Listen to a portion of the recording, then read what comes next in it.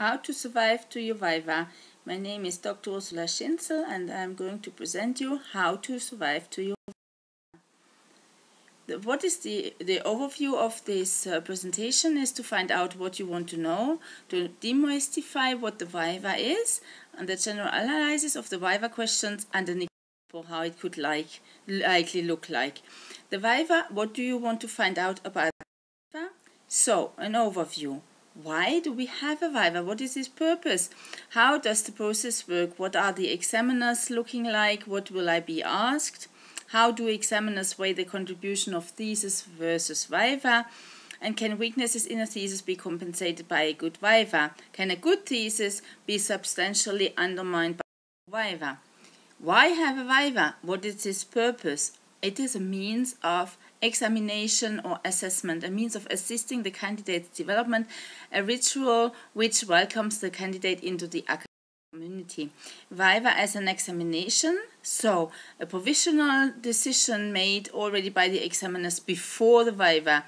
The Viva only is a confirmation and extremely rare for candidates with a good thesis to fail, and it's nearly uncommon for candidates with poor borderline thesis to pass through the good Viva, or at least they will never be admitted to Viva. Assessment purpose of the Viva: authentication, context understanding, defense, clarification, decision making. One thing to remember about the Viva is that it's very rarely that it changes the opinion of the examiners. So, why have a Viva? If there is, it's a means of helping the candidate's development.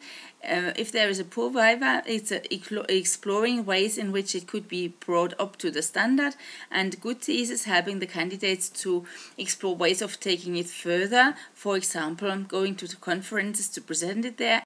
Application. How does the process work of a Viva? Who is there? Why? How does it proceed? How long does it take? What are the possible outcomes and what happens after the Viva? Who is there? Normally it's a board of examiners, at least 2 examiners. Normally it's one internal and one external. There's your supervisor and sometimes the head of the faculty. What's the role of the supervisor? Your supervisor normally is present, but it's the examiners who will ask the questions. The role of the examiners: they prepare individual, independent written reports on the thesis prior to the Viva.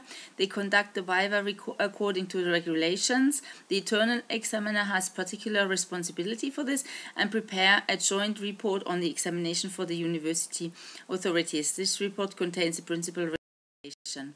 Now, how does it proceed? Usually, you will make a presentation, a PowerPoint presentation of about 15 minutes. And then there will be questions and answers and a discussion. The general points: you won't be expected to answer from memory, so take a copy of your thesis with you and be ready to use it. Have it marked. Yeah, areas of concern raised by examiners are rarely a sign of anything in particular, certainly not pass or fail. There will always be areas of concerns in any thesis. Questions you can't answer well aren't a sign. Be ready to concede a few points and strongly defend others. Possible results. So very rarely is that you are awarded a degree right away. Normally the award is subject to specified minor corrections. That's the aim of the Viva. No award, that is very rare as well, because otherwise you should not have been admitted to the Viva at all. What happens after? So you are requested to make your minor corrections. That's the most common outcome. You have 6 months or more or less to proceed with these minor corrections. You can then, this means that you revise your thesis and you resubmit it. Might be that there is more research necessary, more data gathering, but that is very rare. More common is issues with the conceptualization, with the structure, some errors. Discuss options with the supervisor. Don't panic situation can often be resolved. What are the examiners looking for? What can I expect to be asked? Every Viva is different, but there are common keys. Conceptual clarity in design, conduct and analysis, appreciation of underlying theory, and so it relates. Engagement with literature, grasp of methodology, coherence of argument, presentation of the thesis, compliance with academic protocol. It looks like a doctorate. These criteria only apply to the thesis and are hopefully confirmed by Viva. The anatomy of Viva questions, A, B, C, A questions, so research problems, structure and coherent. So the D question should be the doctorateness, contribution to knowledge.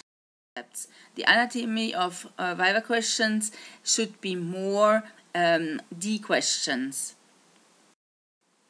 What does this mean for preparation? You have to prepare as if the Viva will be successful. There is obviously no other way. Prepare hard for D questions, the doctorateness. What is the doctorate all about and how does your work qualify as doctoral? What is your contribution to knowledge? Be very clear on this and answer these questions in your thesis. Remember, balance of questions depends on the thesis. Unsuccessful candidates largely fail to answer the hard Viva questions in the thesis.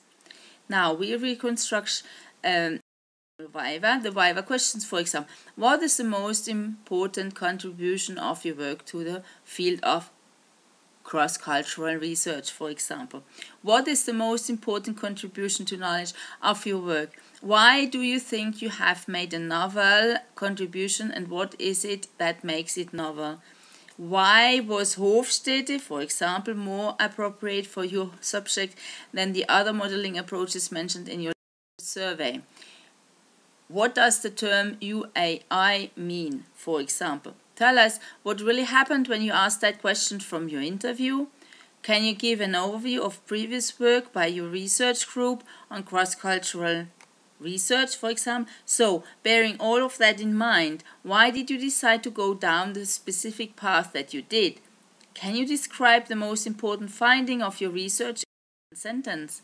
From the dissertation, there are clearly inconsistencies in some of the experimental data used to generate and calibrate the model.